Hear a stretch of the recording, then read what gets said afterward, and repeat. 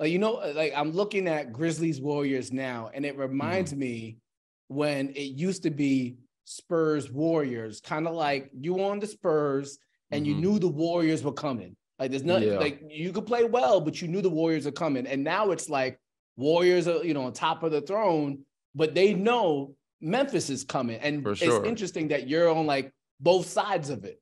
Is that how you kind of see it too? It's exactly how it is interesting. I'm on both sides because like they were like little brother when I was in San Antonio. Like a lot of our San Antonio people were in Golden State, and they had Steve Kerr there, obviously, who was played under Pop, was with Pop, and they know him very well. They're very familiar with each other. So a lot of those teams and organizations that have San Antonio descendants are like, I guess, little brother, but they were very good. We knew they were coming, and we had a team, we had a squad. And they eventually said they got real good, and we had to kind of re-up. That's when we got LaMarcus, and I brought in David West for a second.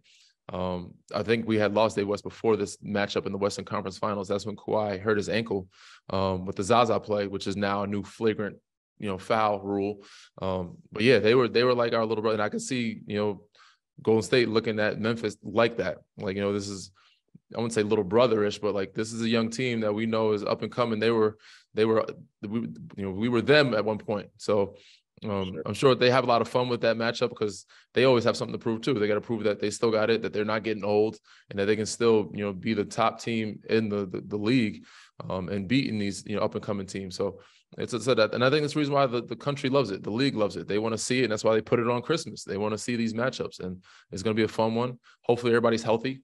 Hopefully we get Dez back. I hope Ziaire is still good. Tripp is still good.